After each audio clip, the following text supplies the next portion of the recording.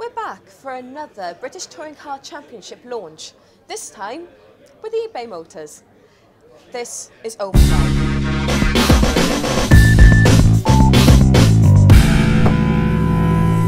Colin, on behalf of Overdrive, welcome back to the BTCC. How do you feel about returning this year?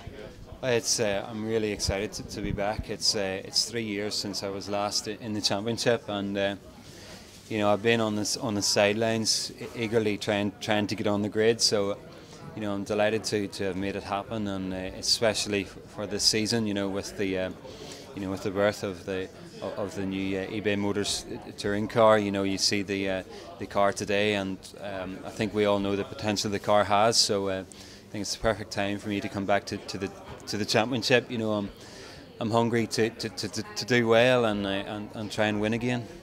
How are you finding the lineup for this year? Yeah, in the team there's obviously Colin, myself and Rob. Yeah, we're looking forward to the year. It should be a great year. We've got a great package. The team have been working really hard, and the car looks great, and we're hoping it's going to be really competitive. So yeah, we're really looking forward to the year and expecting it to be a very positive season. You know, we want to be qualifying at the front of the grid. That's the main aim. You know, and then we need to get podiums. You know, we had quite a few podiums last year and 3 race wins. So that's the aim. You know, we'd like to improve on that, and we've got the machinery outside now. Looking at the car, it looks absolutely stunning, and sitting there quite confident that we can get a lot of podiums and hopefully more race wins.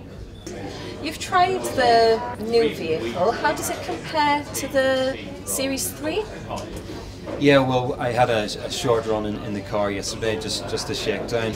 You know, the initial feeling was really good. The car felt very punchy and felt good on the track. So you know, like I say, we've a lot of work to do in the next few weeks, but you know, there's the right team of engineers and drivers to get this car to the front. The main difference is it's got bigger wheels and tyres and brakes, so that's the difference between last year and this year.